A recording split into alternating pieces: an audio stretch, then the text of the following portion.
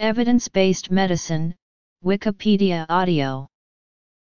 Evidence-based medicine is an approach to medical practice intended to optimize decision-making by emphasizing the use of evidence from well-designed and well-conducted research.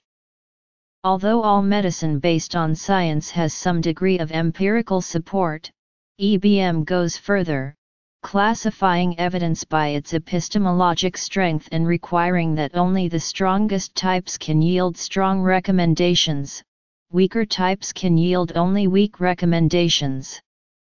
The term was originally used to describe an approach to teaching the practice of medicine and improving decisions by individual physicians about individual patients. Use of the term rapidly expanded to include a previously described approach that emphasized the use of evidence in the design of guidelines and policies that apply to groups of patients and populations. It has subsequently spread to describe an approach to decision-making that is used at virtually every level of healthcare as well as other fields. Whether applied to medical education, decisions about individuals, guidelines, and policies applied to populations, or administration of health services in general, evidence-based medicine advocates that to the greatest extent possible, decisions and policies should be based on evidence, not just the beliefs of practitioners, experts, or administrators. It thus tries to assure that a clinician's opinion, which may be limited by knowledge gaps or biases, is supplemented with all available knowledge from the scientific literature so that best practice can be determined and applied. It promotes the use of formal, explicit methods to analyze evidence and makes it available to decision makers. It promotes programs to teach the methods to medical students, practitioners, and policy makers. In its broadest form, evidence-based medicine is the application of the scientific method into healthcare decision-making. Medicine has a long tradition of both basic and clinical research that dates back at least to Avicenna and more recently to Protestant Reformation exegesis of the 17th and 18th centuries. An early critique of statistical methods in medicine was published in 1835. Background, history, and definition. However, until recently, the process by which research results were incorporated in medical decisions was highly subjective. Called clinical judgment and the art of medicine, the traditional approach to making decisions about individual patients depended on having each individual physician determine what research evidence, if any, to consider, and how to merge that evidence with personal beliefs and other factors. In the case of decisions which applied to groups of patients or populations, the guidelines and policies would usually be developed by committees of experts, but there was no formal process for determining the extent to which research evidence should be considered or how it should be merged with the beliefs of the committee members.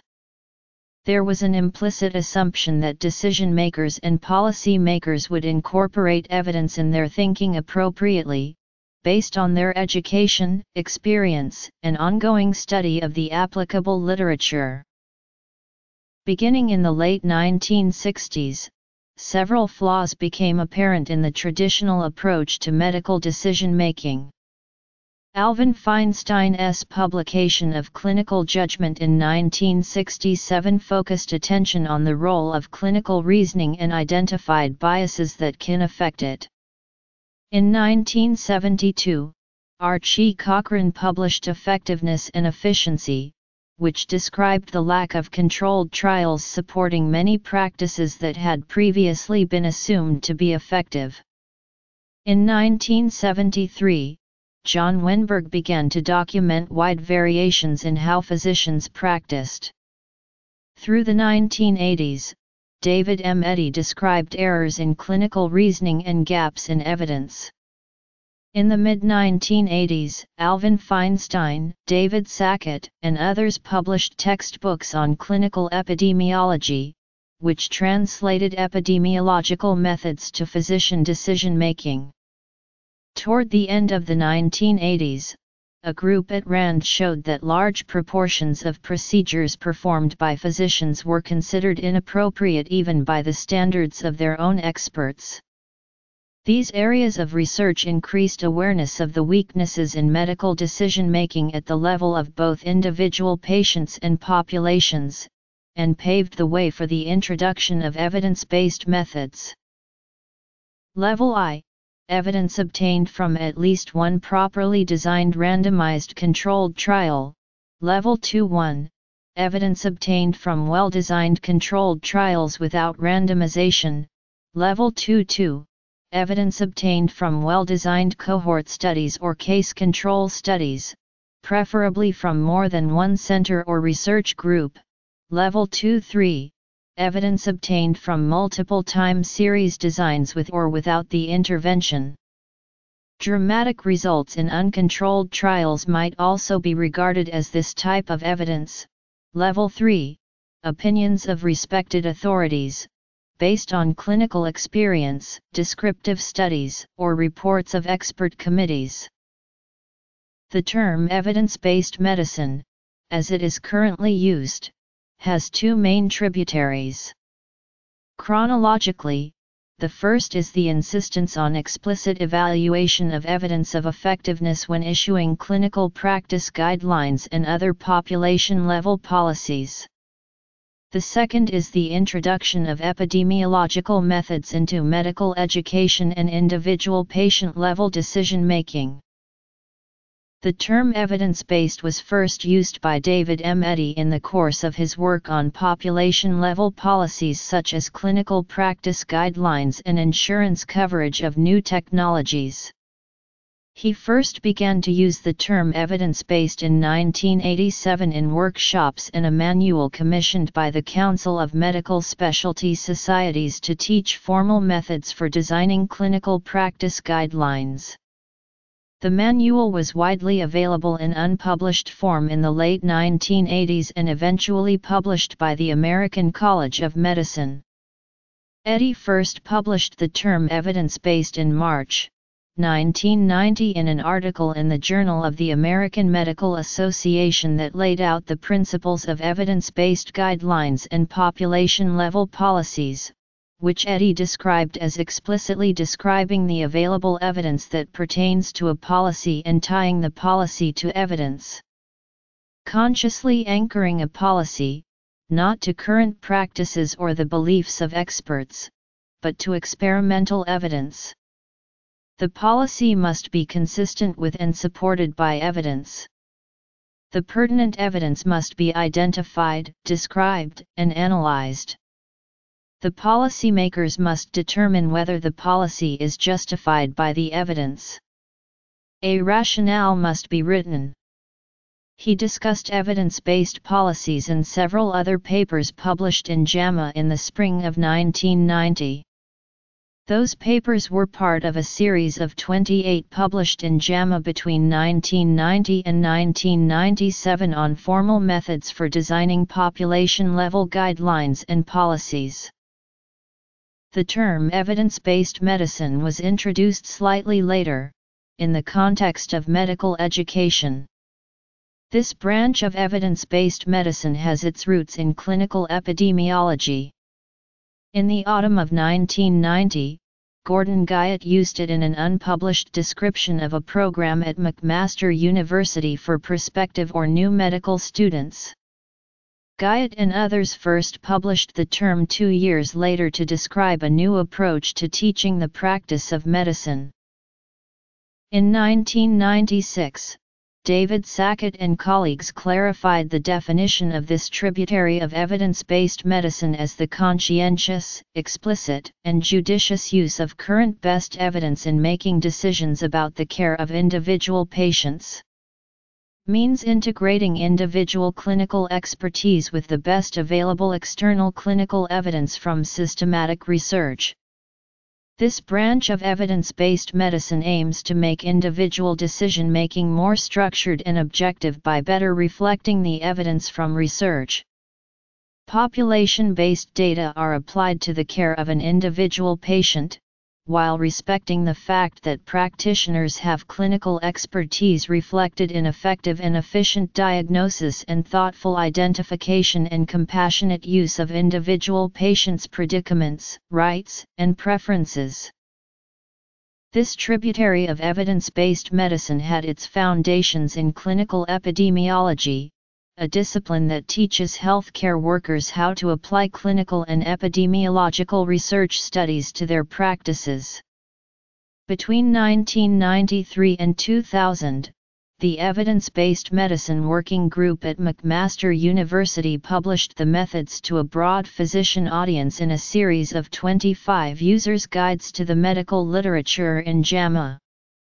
In 1995, Rosenberg and Donald defined individual-level evidence-based medicine as the process of finding, appraising, and using contemporaneous research findings as the basis for medical decisions.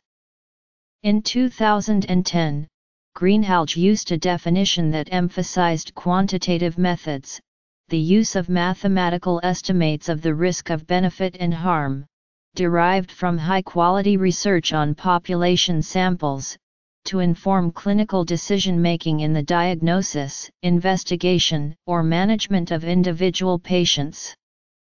Many other definitions have been offered for individual-level evidence-based medicine, but the one by Sackett and colleagues is the most commonly cited. Risk of bias is a judgment made on the basis of the chance that bias in included studies has influenced the estimate of effect. Imprecision is a judgment made on the basis of the chance that the observed estimate of effect could change completely. Indirectness is a judgment made on the basis of the differences in characteristics of how the study was conducted and how the results are actually going to be applied. Inconsistency is a judgment made on the basis of the variability of results. Across the included studies, publication bias is a judgment made on the basis of the question whether all the research evidence has been taken to account. The two original definitions highlight important differences in how evidence-based medicine is applied to populations versus individuals. When designing guidelines applied to large groups of people in settings where there is relatively little opportunity for modification by individual physicians, evidence-based policymaking stresses that there should be good evidence to document a test's or treatment's effectiveness. In the setting of individual decision-making, practitioners can be given greater latitude in how they interpret research and combine it with their clinical judgment. In 2005, Eddy offered an umbrella definition for the two branches of EBM. Evidence-based medicine is a set of principles and methods intended to ensure that to the greatest extent possible, medical decisions, guidelines, and other types of policies are based on and consistent with good evidence of effectiveness and benefit. Both branches of evidence-based medicine spread rapidly. On the evidence-based guidelines and policies side, explicit insistence on evidence of effectiveness was introduced by the American Cancer Society in 1980. The U.S. Preventive Services Task Force began issuing guidelines for preventive interventions based on evidence-based principles in 1984. In 1985, the Blue Cross Blue Shield Association applied strict evidence-based criteria for covering new technologies. Beginning in 1987, specialty societies such as the American College of Physicians, and voluntary health organizations such as the American Heart Association, wrote many evidence-based guidelines. In 1991, Kaiser Permanente, a managed care organization in the U.S., began an evidence-based guidelines program. In 1991, Richard Smith wrote an editorial in the British Medical Journal and introduced the ideas of evidence-based policies in the UK. In 1993, the Cochrane collaboration created a network of 13 countries to produce of systematic reviews and guidelines. In 1997, the U.S. Agency for Healthcare Research and Quality established evidence-based practice centers to produce evidence reports and technology assessments to support the development of guidelines. In the same year, a national guideline clearinghouse that followed the principles of evidence-based policies was created by AHRQ, the AMA, and the American Association of Health Plans. In 1999, the National Institute for Clinical Excellence was created in the UK. A central idea of this branch of evidence-based medicine is that evidence should be classified according to the rigor of its experimental design, and the strength of a recommendation should depend on the strength of the evidence. Large effect. This is when methodologically strong studies show that the observed effect is so large that the probability of it changing completely is less likely. Plausible confounding would change the effect. This is when, despite the presence of a possible confounding factor which is expected to reduce the observed effect, the effect estimate still shows significant effect. Dose-response gradient. This is when the intervention used becomes more effective with increasing dose. This suggests that a further increase will likely bring about more effect. Clinical decision-making. On the medical education side, programs to teach evidence-based medicine have been created in medical schools in Canada, the US, the UK, Australia, and other countries.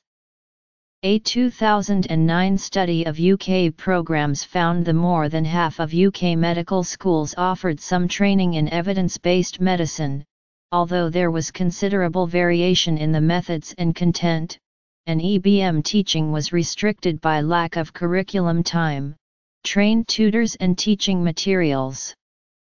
Many programs have been developed to help individual physicians gain better access to evidence. For example, UpToDate was created in the early 1990s. The Cochrane collaboration began publishing evidence reviews in 1993. BMJ Publishing Group launched a 6-monthly periodical in 1995 called Clinical Evidence that provided brief summaries of the current state of evidence about important clinical questions for clinicians. Since then, many other programs have been developed to make evidence more accessible to practitioners. The term evidence-based medicine is now applied to both the programs that are designing evidence-based guidelines and the programs that teach evidence-based medicine to practitioners. By 2000, evidence-based medicine had become an umbrella term for the emphasis on evidence in both population-level and individual-level decisions. In subsequent years, use of the term evidence-based had extended to other levels of the healthcare system. An example is evidence-based health services, which seek to increase the competence of health service decision-makers and the practice of evidence-based medicine at the organizational or institutional level. The concept has also spread outside of healthcare. For example, in his 1996 inaugural speech as president of the Royal Statistical Society, Adrian Smith proposed that evidence-based policy should be established for education, prisons, and policing policy in all areas of government work. The multiple tributaries of evidence-based medicine share an emphasis on the importance of incorporating evidence from formal research in medical policies and decisions. However, they differ on the extent to which they require good evidence of effectiveness before promulgating a guideline or payment policy, and they differ on the extent to which it is feasible to incorporate individual-level information in decisions.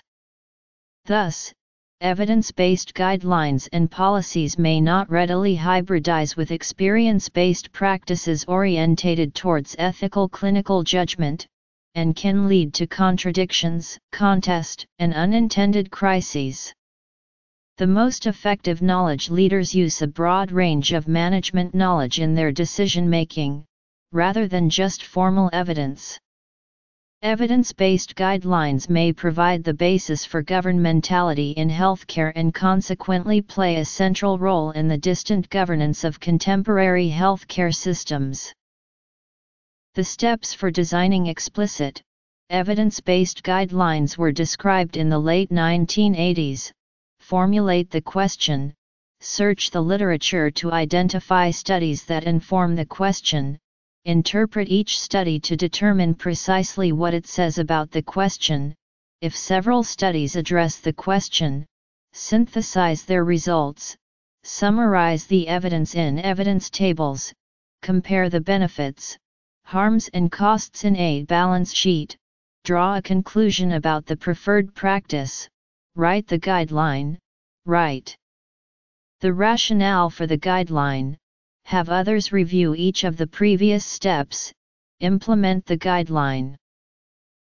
For the purposes of medical education and individual-level decision-making, 5 steps of EBM in practice were described in 1992, and the experience of delegates attending the 2003 Conference of Evidence-Based Healthcare Teachers and Developers was summarized into 5 steps and published in 2005. This 5-step process can broadly be categorized as: systematic reviews of published research studies is a major part of the evaluation of particular treatments. The Cochrane collaboration is one of the best-known programs that conducts systematic reviews. Like other collections of systematic reviews, it requires authors to provide a detailed and repeatable plan of their literature search and evaluations of the evidence. Once all the best evidence is assessed, treatment is categorized as likely to be beneficial, likely to be harmful, or evidence did not support either benefit or harm.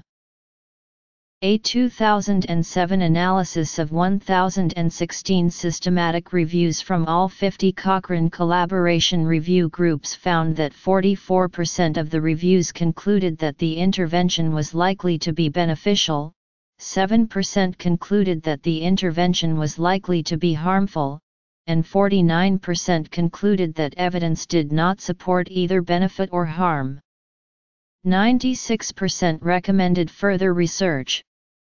A 2001 review of 160 Cochrane systematic reviews in the 1998 database revealed that, according to 2 readers, 41% concluded positive or possibly positive effect, 20% concluded evidence of no effect, 8% concluded net harmful effects, and 21% of the reviews concluded insufficient evidence.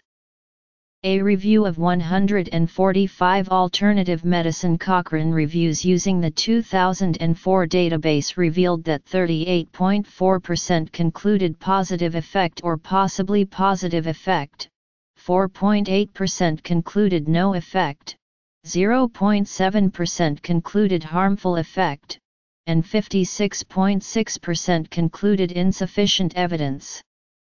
In 2017, a study assessed the role of systematic reviews produced by Cochrane collaboration to inform U.S. private payers' policies making. It showed that though medical policy documents of major U.S. private were informed by Cochrane systematic review, there was still scope to encourage the further usage. Evidence-based guidelines and policies. Evidence quality can be assessed based on the source type, as well as other factors including statistical validity, clinical relevance, currency, and peer review acceptance. Evidence-based medicine categorizes different types of clinical evidence and rates or grades them according to the strength of their freedom from the various biases that beset medical research. For example, the strongest evidence for therapeutic interventions is provided by systematic review of randomized, triple-blind, placebo-controlled trials with allocation concealment and complete follow-up involving a homogeneous patient population and medical condition. In contrast, patient testimonials, case reports, and even expert opinion have little value as proof because of the placebo effect, the biases inherent in observation and reporting of cases, difficulties in ascertaining who is an expert and more. High-quality evidence. The authors are very confident that the estimate that is presented lies very close to the true value. One could interpret it as there is very low probability of further research completely changing the presented conclusions. Moderate quality evidence. The authors are confident that the presented estimate lies close to the true value, but it is also possible that it may be substantially different. One could also interpret it as, further research may completely change the conclusions. Low quality evidence. The authors are not confident in the effect estimate and the true value may be substantially different. One could interpret it as further research is likely to change the presented conclusions completely. Very low quality evidence. The authors do not have any confidence in the estimate and it is likely that the true value is substantially different from it. One could interpret it as new research will most probably change the presented conclusions completely. Medical education. Progress. Current practice. Methods. Steps. Several organizations have developed grading systems for assessing the quality of evidence. For example, in 1989 the U.S. Preventive Services Task Force put forth the following. Level A. Good scientific evidence suggests that the benefits of the clinical service substantially outweigh the potential risks. Clinicians should discuss the service with eligible patients. Level B. At least fair scientific evidence suggests that the benefits of the clinical service outweighs the potential risks. Clinicians should discuss the service with eligible patients. Level C. At least fair scientific evidence suggests that there are benefits provided by the clinical service, but the balance between benefits and risks are too close for making general recommendations. Clinicians need not offer it unless there are individual considerations. Level D. At least fair scientific evidence suggests that the risks of the clinical service outweighs potential benefits. Clinicians should not routinely offer the service to asymptomatic patients. Level I. Scientific evidence is lacking, of poor quality, or conflicting, such that the risk versus benefit balance cannot be assessed. Clinicians should help patients understand the uncertainty surrounding the clinical service. Another example is the Oxford CEBM levels of evidence. First released in September 2000, the Oxford CEBM levels of evidence provides levels of evidence for claims about prognosis, diagnosis, treatment benefits, treatment harms, and screening, which most grading schemes do not address. The original CEBM levels was evidence-based on call to make the process of finding evidence feasible and its results explicit. In 2011, an international team redesigned the Oxford CEBM levels to make it more understandable and to take into account recent developments in evidence ranking schemes. The Oxford CEBM levels of evidence have been used by patients, clinicians, and also to develop clinical guidelines including recommendations for the optimal use of phototherapy and topical therapy in psoriasis and guidelines for the use of the BCLC staging system for diagnosing and monitoring hepatocellular carcinoma in Canada. Likelihood ratio, main article. Likelihood ratios in diagnostic testing, the pre-test odds of a particular diagnosis, multiplied by the likelihood ratio, determines the post-test odds. Probability. This reflects Bayes' theorem. The differences in likelihood ratio between clinical tests can be used to prioritize clinical tests according to their usefulness in a given clinical situation. AUC the area under the receiver operating characteristic curve reflects the relationship between sensitivity and specificity for a given test. High-quality tests will have an AUC approaching 1, and high-quality publications about clinical tests will provide information about the AUC. Cut-off values for positive and negative tests can influence specificity and sensitivity, but they do not affect AUC, number needed to treat / number needed to harm. Number needed to treat or number needed to harm are ways of expressing the effectiveness and safety, respectively, of interventions in a way that is clinically meaningful. NNT is the number of people who need to be treated in order to achieve the desired outcome in one patient. For example, if a treatment increases the chance of survival by 5%, then 20 people need to be treated in order to have one additional patient survive due to the treatment. The concept can also be applied to diagnostic tests. For example, if 1,339 women age 50-59 have to be invited for breast cancer screening over a 10-year period in order to prevent one woman from dying of breast cancer, then the NNT for being invited to breast cancer screening is 1,339. In 2000, a system was developed by the GRADE Working Group and takes into account more dimensions than just the quality of medical research. It requires users of GRADE who are performing an assessment of the quality of evidence, usually as part of a systematic review, to consider the impact of different factors on their confidence in the results. Authors of GRADE tables grade the quality of evidence into 4 levels, on the basis of their confidence in the observed effect being close to what the true effect is. The confidence value is based on judgments assigned in 5 different domains in a structured manner. The GRADE Working Group defines quality of evidence and strength of recommendations based on the quality as 2 different concepts which are commonly confused with each other. Trial design considerations. High-quality studies have clearly defined eligibility criteria and have minimal missing data, generalizability considerations. Studies may only be applicable to narrowly defined patient populations and may not be generalizable to other clinical contexts. Follow-up. Sufficient time for defined outcomes to occur can influence the prospective study outcomes and the statistical power of a study to detect differences between a treatment and control arm. Power. A mathematical calculation can determine if the number of patients is sufficient to detect a difference between treatment arms.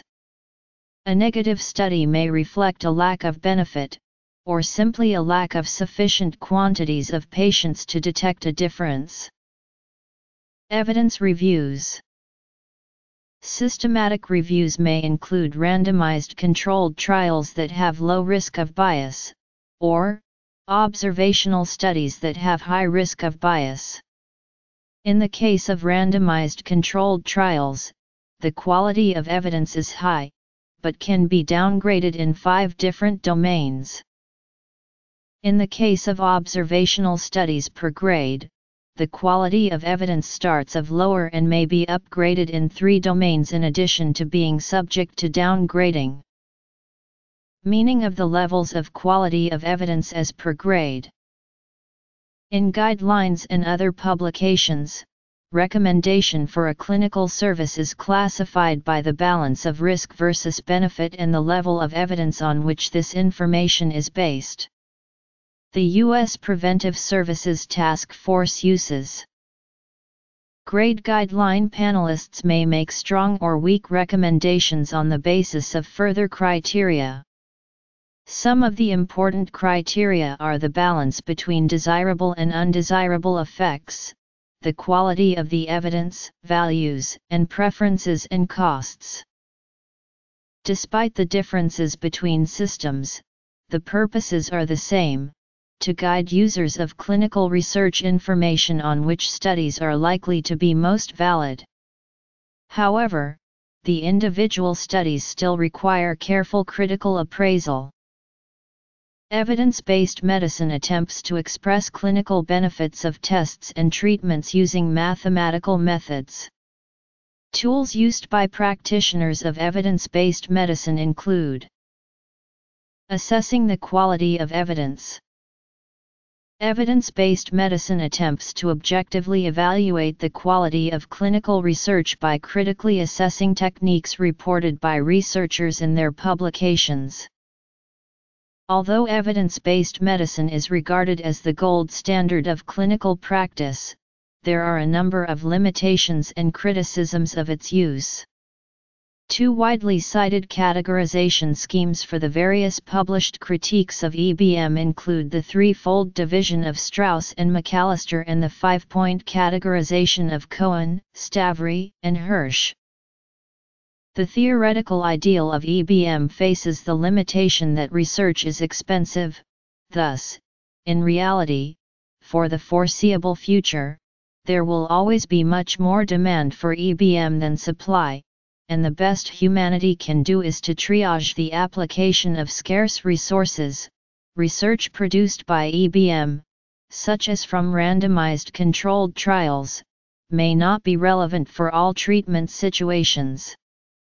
Research tends to focus on specific populations, but individual persons can vary substantially from population norms.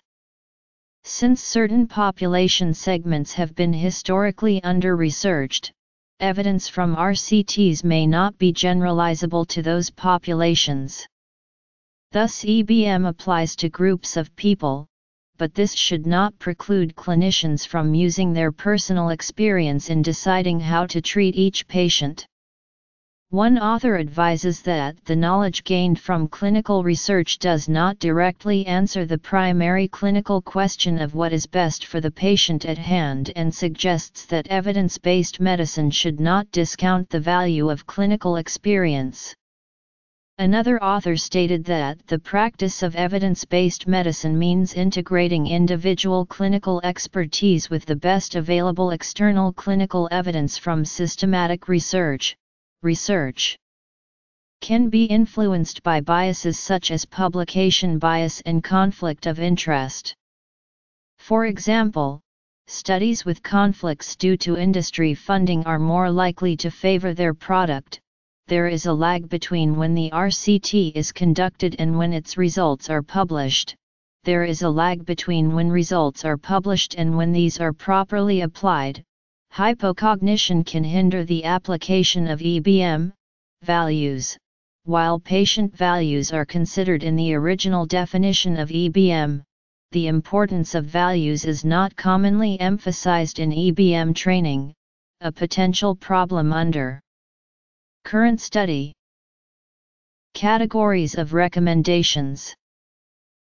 In no particular order, some published objections include: one of the ongoing challenges with evidence-based medicine is that some healthcare providers do not follow the evidence. This happens partly because the current balance of evidence for and against treatments shifts constantly, and it is impossible to learn about every change. Even when the evidence is unequivocally against a treatment, it usually takes 10 years for other treatments to be adopted. In other cases, significant change can require a generation of physicians to retire or die, and be replaced by physicians who were trained with more recent evidence. Statistical measures. Quality of clinical trials. Limitations and criticism. Another major cause of physicians and other healthcare providers treating patients in ways unsupported by the evidence is that these healthcare providers are subject to the same cognitive biases as all other humans. They may reject the evidence because they have a vivid memory of a rare but shocking outcome, such as a patient dying after refusing treatment. They may overtreat to do something or to address a patient's emotional needs. They may worry about malpractice charges based on a discrepancy between what the patient expects and what the evidence recommends. They may also overtreat or provide ineffective treatments because the treatment feels biologically plausible. The Berlin Questionnaire and the Fresno test are validated instruments for assessing the effectiveness of education in evidence-based medicine. These questionnaires have been used in diverse settings. A Campbell systematic review that included 24 trials examined the effectiveness of e-learning in improving evidence-based healthcare knowledge and practice. It was found that e-learning, compared to no learning, improves evidence-based healthcare knowledge and skills but not attitudes and behavior. There is no difference in outcomes when comparing e-learning to face-to-face learning. Combining e-learning with face-to-face learning has a positive impact on evidence-based knowledge, skills, attitude, and behavior. Related to e-learning, medical school students have engaged with editing Wikipedia to increase their EBM skills. Application of evidence in clinical settings. Education. Bibliography.